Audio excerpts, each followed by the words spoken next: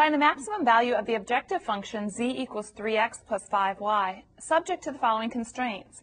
But what we need to do first is find the intersections of these constraints. So x is greater than 0 means to the right of the y-axis, y is greater than 0 means above the x-axis. So far we're limited to the quadrant in the upper right-hand corner.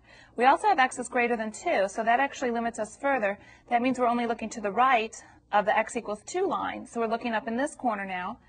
We also then have x plus y equals 6, which has intercepts of 6, and would be a linear function through those. So we can see now we're limited to this triangle right here.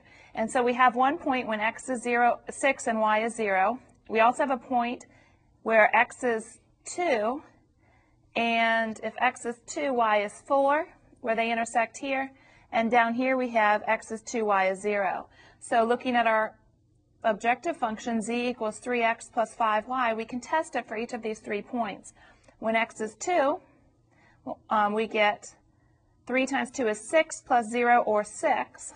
When x is 6 and y is 0, we get z equals 3 times 6 is 18 plus 0, which is 18.